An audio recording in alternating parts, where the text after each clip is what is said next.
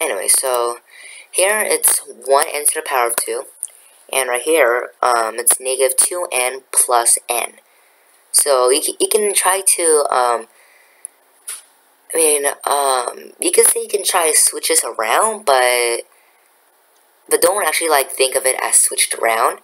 So what I'm saying is like maybe change this to a 2n and think of this as 2n minus n. And that would basically mean 1n. But don't always try to switch it around unless you actually understand why I'm switching it around. I'm trying to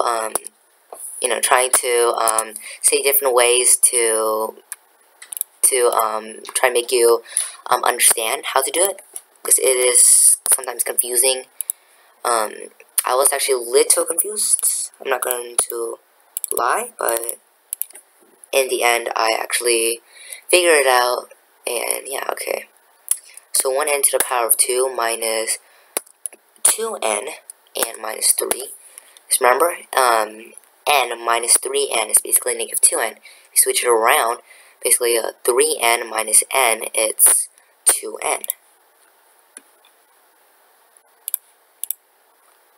Anyway, so I hope you enjoyed this video. I hope this is helpful. This is my first time on a microphone doing a Dreambox tutorial and a video.